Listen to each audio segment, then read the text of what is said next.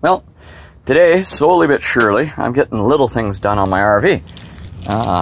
I got my little netting in that's been there for a little while now, but I finally got to get around to doing something that I've had the pieces for. This here trim is done.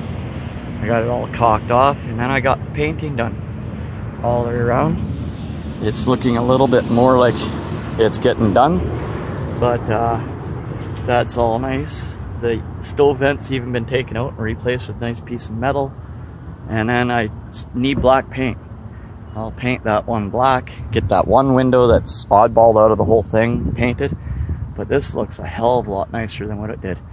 It's not perfectly straight lines or anything all the way around, but I'm not too worried. I threw my solar panels up there temporarily. They're just sitting there and catching lots of sun. So I'm at 12.6, 12.7 almost now. So I'm getting a good charge. I was at 12.2 this morning. So RV life, rock on, guys.